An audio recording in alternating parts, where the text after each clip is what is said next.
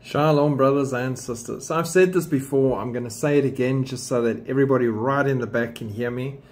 Everyone's always about, yeah, Putin's sick, Putin's dying, Putin should be taken out, Putin is the problem, Putin. I want to tell you now, Russia's got a part to play, whether you like it or not.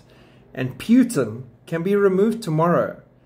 Those standing behind him ready to take his place are even worse than Putin. And one of them that I've pointed to before multiple times is the amazing Dmitry Medvedev. And to make my point again, listen to this. Dmitry Medvedev channeled the Russian populace's outrage in the wake of the Crocus City Hall terror attack that happened. Remember that one, the shooting? It resulted in 137 people killed and 182 others wounded. It was horrifying.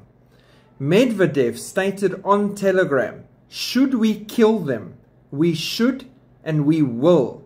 The attack on the concert venue and mall complex by 4 gunmen, which ISIS-K has claimed responsibility for, marks the deadliest terror attack on Russian soil since September 2004. All of them," he says, "those who paid, those who sympathized, and those who helped," said Medvedev, "of those who may have collaborated or helped plan the attack. Kill them all," he emphasized. Now take a moment and imagine that the West, for whatever reason, gets together. They actually put together a cohesive plan that works. Everybody agrees. They go in, they assassinate Vladimir Putin. Boom. We wake up tomorrow morning, the man's dead. Yay! The West celebrates. Everything's going to change. No! Now imagine Medvedev steps into that position. Kill them all. Launch the nukes. Let's get the party going. That is the kind of mentality in the ranks. So no, removing Putin is not the answer here.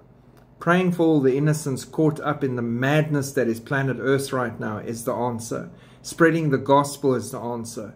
Speaking to people about the Lord Jesus Christ is the answer. Sharing the hope that is in us with a hopeless world, that is the answer right now.